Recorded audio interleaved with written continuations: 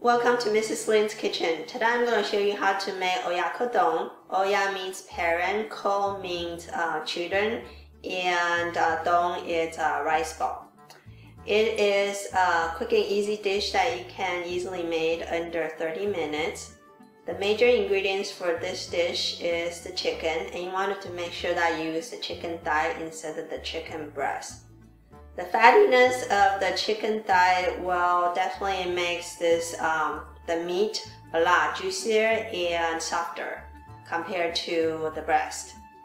You will saute this diced chicken thigh and slice yellow onion and seasoned sauce, and then finish with runny scrambled egg.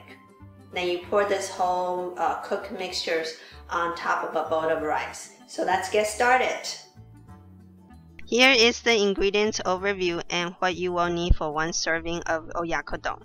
With the soy sauce and sugar, you can put more or less depending on your preferred taste. For saltier, add more soy sauce, and for sweetness, add more sugar. First, lightly beat one medium egg. Make sure to not beat too much as you still want the egg white and center to be a little bit separated. Next, add the sauces to a non-stick pan to make the flavor of Oyakodon. Put 1/4 cup of dashi, half tablespoon of sugar, half tablespoon of cooking sake,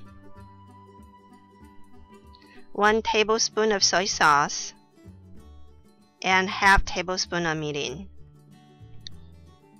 Turn on the heat to medium heat and mix together. Heat for just a moment, then add 1/4 slice of yellow onion into the pan. Allow it to simmer for about a minute to soak in the flavors and stir occasionally. After a minute has passed, add 1 diced chicken thigh and stir.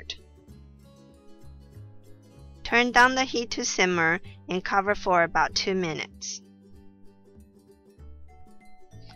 After 1 minute has passed, stir the chicken once again to ensure it all gets cooked and cover again for the remaining minute.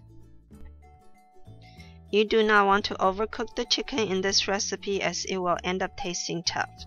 So check the chicken frequently to make sure you catch it just when it's fully cooked. Once 2 minutes has passed, gather all the ingredients toward the center of the pan, then pour the beaten egg into it.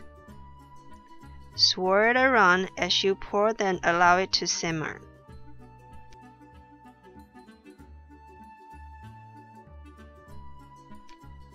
Put in the sliced green onions and cover for about a minute.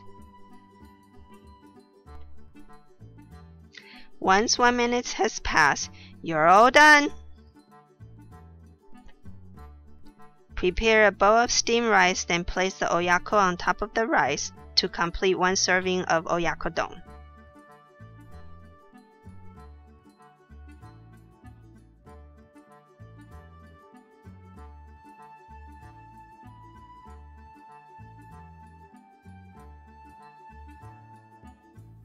So now the Oyakodon is made. It's always nice to accompany it with some Japanese pickled vegetables such as takuan and tsukemono.